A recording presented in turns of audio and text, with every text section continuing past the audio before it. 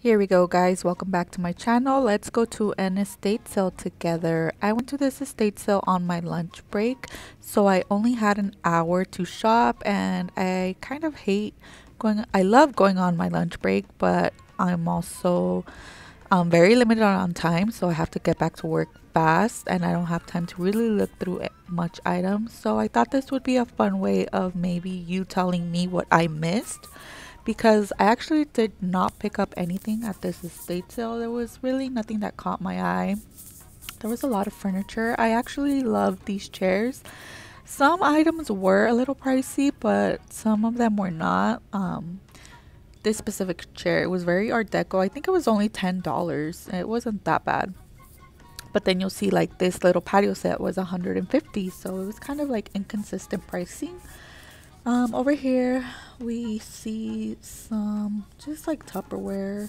Again, I go in specifically looking for clothes, so I think but I love looking through everything, so I feel like I pass up a lot of items just because I'm not that well informed. So if you see anything in this video, feel free and comment down below. What would you have picked up? Do the prices seem fair? Just let me know. I like picking up barware, so glasses, anything for a bar. I think those are always good sellers. I always look through any cases like this. I look like records, but I just didn't feel like digging through items.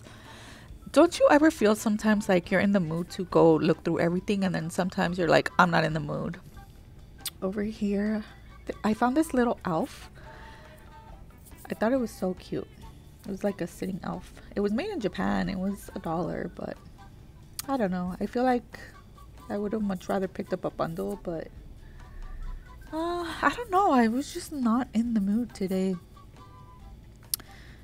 Again, dishware, glassware, I'm not really familiar with, but if you see anything, please point it out. Comment down below. What would you have picked up?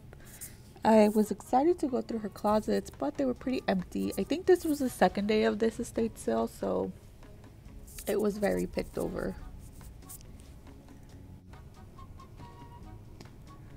Over here, she had some more items like pottery and things like that. I have one in my antique booth, and it took forever to move. That's why I didn't pick it up, that Katie doll. More glassware, which was kind of strange because this was a bedroom, so I don't know why the glassware was in the bedroom. This room, I had like arts and crafts and ribbons. I think it was an office. So she had a lot of cards. Sometimes I do like picking up cards, and then I just send them as a thank you card. I like vintage cards. I also like when there's notes inside. Is that creepy? I like reading people's old greeting cards. I also just love exploring people's houses. I guess I'm a nosy person, so I like going from room to room and seeing how they decorated, how they maintain their rooms. Here, there were a lot of board games. Again, there's some specific board games that I look for, but I didn't see any here. But did I miss anything? I was thinking maybe those Monopoly games.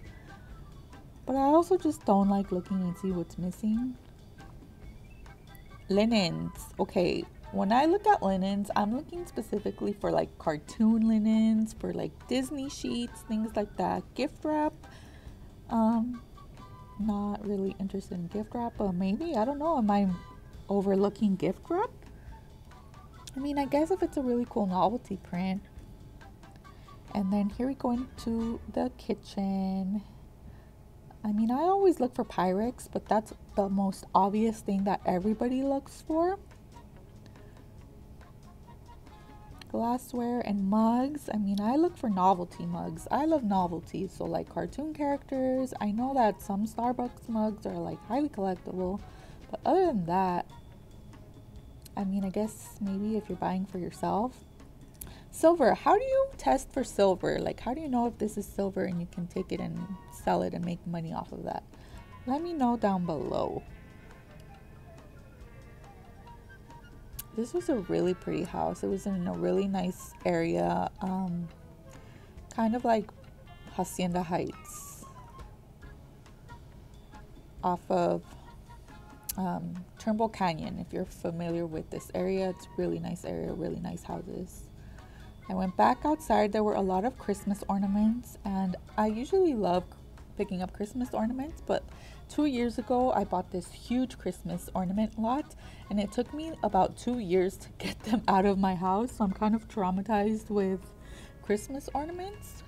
But I mean, that first year they really did sell, and I made a pretty good profit. If you can buy them cheap enough, vintage Christmas ornaments are really great.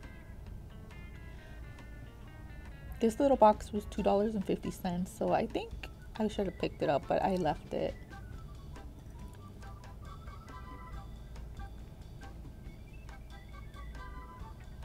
Always look for made in Japan for Christmas ornaments, or made in USA. And we had more Christmas items. If it's made in China, I usually just leave it, but yeah, that's a good tip, is to look for made in Japan or made in USA. Thank you guys so much for watching. Bye.